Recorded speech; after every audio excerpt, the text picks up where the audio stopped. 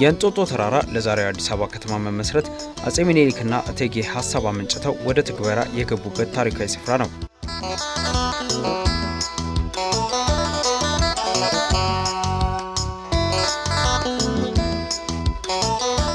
እንጦጦ አዲስ አበባን ከ1300 ጫማ ከፍታ በላይ የሚገኝ ልዩ ተፈጥሯዊ ስፍራ፣ ነፋሻማ አካባቢና የአዲስ አበባ ከተማ እይታን ቁልጭ አድርጎ የሚያሳይ ስፍራ ብቻ ሳይሆን የአጼ ሚኒሊክ ቤተመንግስትና ሙዚየም መገኛ ነው። የእንጦጦ ማርያምና ቅዱስ ሩፋኤል ቤተክርስቲያናት ደግሞ ለአካባቢው በመስህብነት ተጨማሪ ውበት ሆነዋል። እንጦጦ ለአዲስ አበባ ወሳኝ ቦታ ነው። የአዲስ አበባን ሁሉናም የሚወስን ቦታ ነው። ከእንጦጦ አመሰራረት ታሪክ ጋር ስሙ የሚነሳ ከአውስትራሊያ የመጣው ባህር ዛፍም ረጅም እድሜ ካላቸው ተክሎች አንዱ ነው። መጤው ዛፍ በእንጦጦ ተራራ ለረጅም ዓመታት በመቆየቱ ብርቅና አገር በቀል ተክሎችን እንዳይበቅሉ ምክንያትም እየሆነ መጥቷል። ስፍራው ተፈጥሯዊ መስህብነቱን እያሳጣው መምጣቱንም ያሳሰባቸው ዜጎችን ትኩረት ስቧል። ባህር ዛፍ የኛ ዛፍ አይደለም፣ አገር በቀል ዛፍ አይደለም፣ ከውጭ የመጣ ነው። የመጣበት ምክንያትም አለ። ደኑ እያለቀ ስለመጣ እሱን ቶሎ አድጎ ለጥቅም የሚውል ተክል ሲፈለግ እሱ ስለተገኘ ነው የመጣው። አገልግሎት ሰጥቷል በወቅቱ። ግን ባህር ዛፍ ደግሞ ሌሎቹን እንዳይበቅሉ የሚያረግ ተክል ነው። አጠገቡ ሌሎቹ እንዳይበቅሉ ነው የሚያረገው። ስለዚህ አካባቢው በሙሉ በባህር ዛፍ ብቻ የተሸፈነ የተተከለውን ባህር ዛፍ ነው። ከዛ በኋላም ሌላው ስለማይበቅል ባህር ዛፍ ብቻ ነበር። ይሄ አገር በቀሉ በተለይ ብርቅዬ የምንላቸውን ኢትዮጵያ ውስጥ ብቻ የሚገኙ ተክሎችን ጭምር እያስወገደ የመጣ ዛፍ ነው። ኋላ ግን በዚህ ባላደራ የቅርስ ባላደራ ብዙ ስራዎች ተሰሩ። ባህር ዛፉን እያስወገዱ ከስሩ እየነቀሉ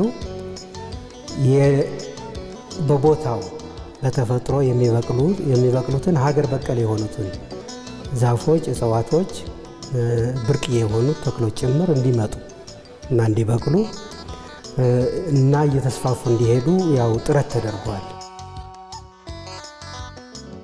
አካባቢው በባህር ዛፍ የተሸፈነ ነው። ባህር ዛፍ በባህሪው ብዙ ጉዳቶችም ጠቀሜታ እንዳሉት ሁሉ ብዙ ጉዳቶችም የሚያደርሱ በመሆኑ ያንን ባህር ዛፍ እያመከንን የኛ ማህበር እያመከነ በአገር በቀል ዛፎች በመሸፈን ላይ ይገኛል።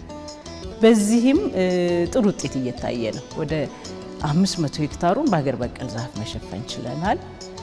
ወደ 200 ኪሎ ሜትር እርከን ተሰርቷል። 15 ኪሎ ሜትር ክትር ሰርተናል። በእነዚህ ስራዎች ደግሞ የአፈርና የውሃ ጥበቃው ስራ በመሰራቱ ወደ 13 ምንጮች መመንጨት ችለዋል። ይሄ በመሆኑ ደግሞ ተሰደው የነበሩ የዱር እንስሳቶች ውሃውን ሲያገኙ፣ ሳሩን ሲያገኙ፣ ቅጠላ ቅጠሉን፣ አካባቢው ቁጥቋጦን ሲያገኙ ወደ መኖሪያ ስፍራቸው እየተመለሱ ነው። የተለያዩ አገር በቀል ተክሎችና ብርቅዬ ዛፎች ስብጥር መብቀላቸው የብዝሃ ህይወት ማዕከል እንዲሆንም የአካባቢ ስነ ምህዳር እንዲስተካከልና የአዲስ አበባ መስህብ ስፍራ አንዱ እንዲሆንም በር ከፍቷል። በአዲስ አበባ ቅርብ ርቀት ላይ ይሄ ነገር በመገኘቱ ምክንያት በየሳምንቱ ቅዳሜ እሁድ ቱሪስቶች በእኛ ችግኝ ጣቢያ አካባቢ ምሳቸውን በማዘጋጀት ሌሎች ፕሮግራሞችን በማድረግ ይጎበኛሉ። በተለይ እንጦጦ ማርያም ቤተክርስቲያን የቱሪስት መዳረሻ ነው። ቱሪስቶች ይጎበኛሉ ሙዚየሙን። ከዚህ ጋር ተያይዞ እዛ ሲደርሱ የቅርስ ባላደራ ማህበርን እንደዚህ የተሰሩ ስራዎችን ለማየት ብዙም ጊዜ ፍቃድ እየጠየቁ ፈረንጆች ይገባሉ፣ አበሾችም ይገባሉ፣ ተማሪዎች ይገባሉ።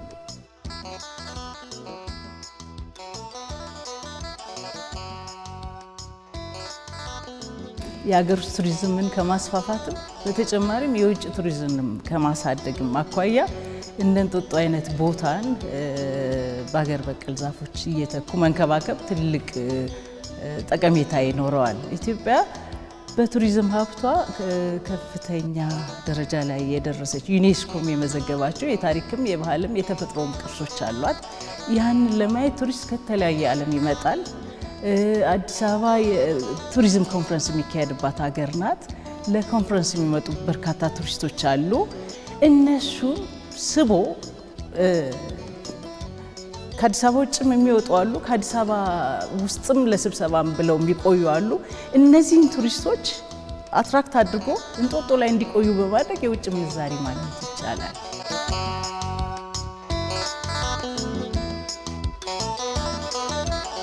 ይህ ተፈጥሯዊ ፓርክ በአገር በቀል ተክሎች መሞላቱ በብዝሃ ሕይወት ላይ ትኩረት ያደረጉ ጎብኚዎችንም ቀልብ በመሳብ ላይ ነው። Already this is a perfect location because it has, beautiful mountains and it's elevated. በጣም የሚገርም እይታ ነው። አካባቢው ተራራም ቢሆን ይማርካል። ከፍታውም እንደዚህ ከተማዋን ቁልጭ አድርጎ የሚታይበት ቦታ ነው። በጣም የሚማርክ ቦታ ስለሆነ ማንኛውም ሰው ሊጎበኘው የሚገባ ነው። በተለይ ተፈጥሯዊ ገጽታው፣ አየሩ፣ ዛፎቹ እንዲሁም ንጹህና ነፋሻማ አየሩ ልዩ ነው። እናም ይህ የሙዚየም ፓርክ የሆነውን ቦታ መጎብኘት ማንም ሊያመልጠው የሚገባ አይደለም። ከዚህ በፊት መጥቻ አይቼዋለሁ። ያሁኑ ግን ለየት አለብኝ። ይህ ተፈጥሯዊ ፓርክ ከዚህ በላይ መልማት አለበት እላለሁ። And I also ran into other people here that I know that I'm traveling with because these are the kinds of things that interest us, is to see a country.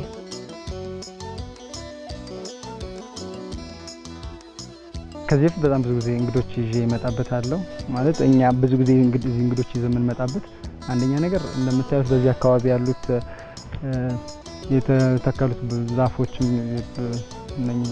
አትክልቶቹ በጣም ለውጭ ሀገር ዜጎች እነሱ ሲመጡ እንደዚህ አይነት ነገር ብዙ ጊዜ ስለማያጋጥማቸው ይሄን ነገር ይወዱታል በጣም። ሲቀጥል ደግሞ ያለበት ኤሊቬሽኑ በጣም ሃይ ነው። ወደ 3600 ሜትር አባቭ ሲ ሌቭል ስለሆነ በእንደዛ ሌቭል ሲገኝ ከፕላንቶቹ ጋር አብሮ ሆኖ የሚሰጥህ መተንፈስ እንዲያቅትህ ሊያደርግ ይችላል። ትልቅ ኤሊቬሽን ላይ ስለሆነ ጸጥታውም አሁን እንደምታዩት ራሱ ምንም አይነት እንትን የለም። ከዛ በላይ ደግሞ ከተማውን ከተራራው ላይ የምታይበት እንትን አለ። በጣም ጥርት ያለ እይታ ነው እዚህ ታች ስፋቱ ጋር የምታየው ማለት ነው። ስለዚህ በእንደዚህ አይነት ነገር ይወዱታል።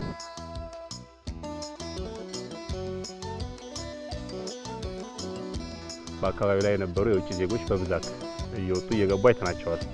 ምንድነው ያየሩ ሁኔታ ራሱ የተለየ ነው። ከተማውን ዝቅ ብለህ ይሄን ቀዝቃዛ አየር አታገኘውም። ከ3 ኪሎ ሜትር በታች ዝቅ ብትል ሙቀት ነው ያለው። እዚህ ቦታ ላይ እኔ በቀን አንዴ ሳልደርስ አልውልም። አንደኛ የሥራዬ ባህሪም ያገናኘኛል፣ ሁለተኛም አየሩ እጅግ በጣም ደስ የሚል ነው። ቀን 6 ሰዓት ብትመጣ ቀዝቃዛ አየር ነው እዚህ ላይ የምታገኘው።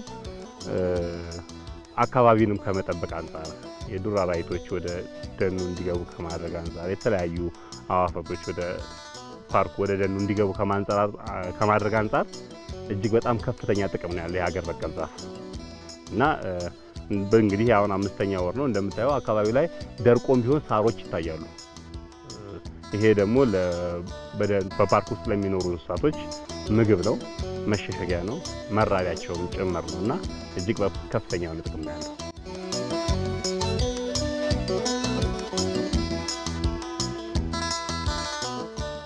መንግስታዊ ያልሆነው ድርጅት የኢትዮጵያ ቅርስ ባለአደራ ማህበር የፓርኩ ህጋዊ ይዞታ ማረጋገጫ ባለማግኘቱ ስራውን በአግባቡ ለማከናወን መቸገሩ ይጠቀሳል። ብዙ ጊዜ ፕሮጀክት ቀርጸን ድጋፍ ሰጪዎችን በመጠየቅበት ወቅት የመጀመሪያ ጥያቄያቸው የይዞታ ባለቤት መሆናችሁን የሚያረጋግጥ ካርታ አሳዩን የሚል ጥያቄ ነው ያለው። ያንን ካርታ በወቅቱ ልናቀርብ ባለመቻላችን በሚሊዮን የሚቆጠር ድጋፍ የምናገኝበት ፕሮጀክት ሁሉ በአየር ላይ የቀረበት ሁኔታ አለ።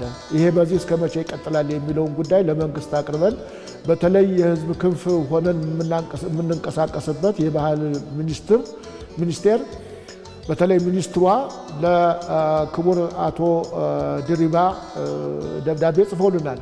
ካርታ ሊሰጣቸው ይገባል፣ በይዞታቸው ላይ ተመስርተው ቋሚ እንቅስቃሴያቸውን እንዲያደርጉ መንግስት ተገቢውን ድጋፍ ሊያደርግላቸው ይገባል ብለው ማሳሰቢያም ጽፈውልናል። እኛም ደጋግመን ጽፈናል። እየታየነ ያለው ዛሬ ነገ ይሰጣቸዋል በሚል እየጠበቅን ያለ ነው።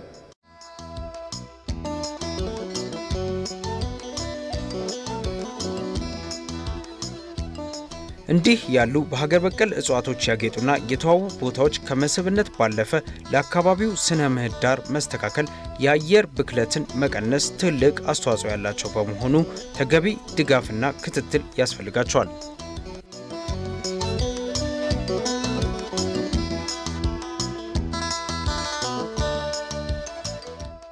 የመጨረሻ ዓላማው እነሱ በልጽገው ጥቅም ላይም እየዋሉ ህብረተሰቡም እየተጠቀመ እንዲሄድ ለምሳሌ በቱሪዝም መልክ ብዙ ሰዎች መጥተው እዛ የቱሪዝም አገልግሎት ሊያገኙ ይችላሉ። እነዚህ ብርቅዬዎችን እያዩ እየተደሰቱ እየተማሩባቸው ሊሄዱ ይችላሉ። ብዙ ትምህርት ቤቶች ማያውቋቸውን ነገሮች እዛ ሄደው ሊማሩባቸው ይችላሉ። በተለይ እነዚህ ብርቅዬ እና አገር በቀል የሚባሉት ተክሎች የኛ ልጆች የኛ ተማሪዎች እያወቋቸው አይደለም። ስለዚህ የዚህ አይነት ሁኔታ መፈጠር ተማሪዎቻችን የነገ ትውልድ ይሄ ህይወት ያለው ቅርስን እያወቀ እየተንከባከበ እየጠበቀ እየተጠቀመበትም እንዲሄድ ያስችላል። ይሄን ቦታ ለኢኮቱሪዝም ምቹ ለማድረግ ይሄን ቦታ በደንብ መንከባከብና መያዝ ያስፈልጋል።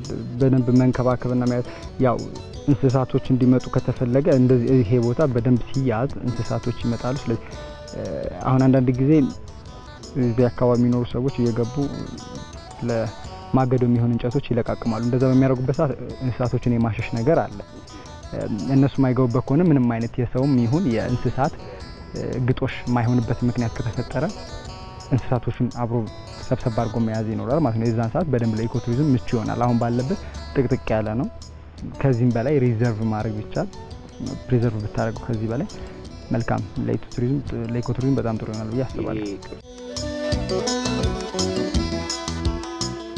አንደኛ አካባቢው ነዋሪዎች፣ ሁለተኛ ጉዳዩ በቀጥታም ሆነ በተዘዋዋሪ የሚመለከታቸው መንግስታዊ ሆኑ መንግስታዊ ያልሆኑ ድርጅቶች የሀገርን የማዳንና የማልማት ስራ እንደመሆኑ መጠን በእንደዚህ አይነት ሀገር በቀል ዛፎች ላይ የሚደረገው እንክብካቤና ጥበቃ የበለጠ ሊጨምር ይገባል።